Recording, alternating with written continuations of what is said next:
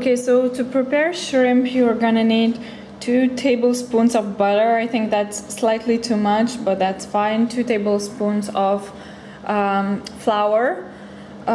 Some chili pepper, that's just your personal preference if you want to use it or not. Some pink salt and some pepper, like simple pepper. Shrimp, of course, or prawn, whatever you want to call it. Some lemon and garlic. You can use garlic like that if you wish. To cook this red rice, you have to cook it for 4 to 5 minutes on low heat, which is just crazy. It will take so long and I literally don't have time to do that. So I will try to do it for like 30 minutes and see how it tastes. And during that time I'll prepare the rest of the stuff. So I'm gonna add a little bit of pink Himalayan salt and a tad bit, a few drops of olive oil so that it doesn't stick together. I'm just gonna add the butter into the pan and melt it. You can see it's melting really nicely.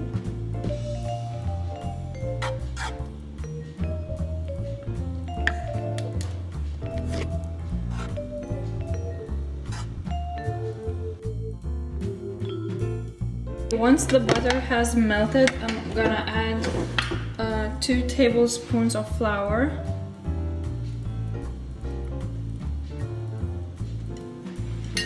And I'm gonna take a whisk and mix that together. Now, because consistency is slightly too thick, I'm gonna add a little bit of milk.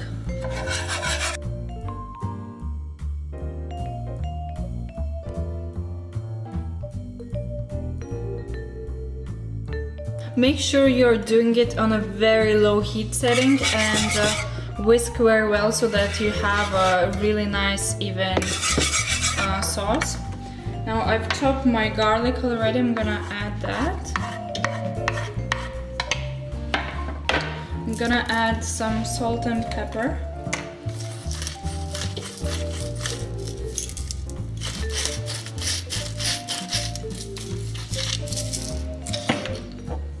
I'm gonna add a little bit of chilies.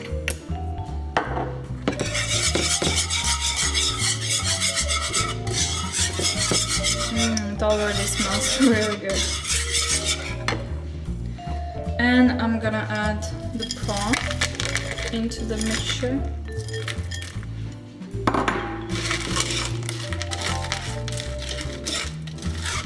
Now we can increase the heat and let it be for a little while. So that's how my shrimp with the white sauce looks like.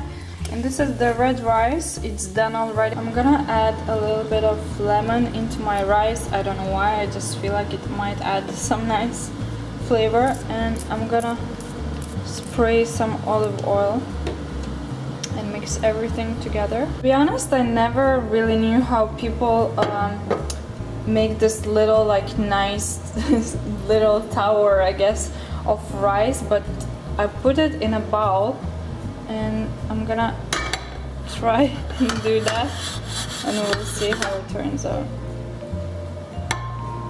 Yay! It's not bad, I mean it's not perfect. I'm gonna clean the corners. It looks pretty good. So these are my little rice towers.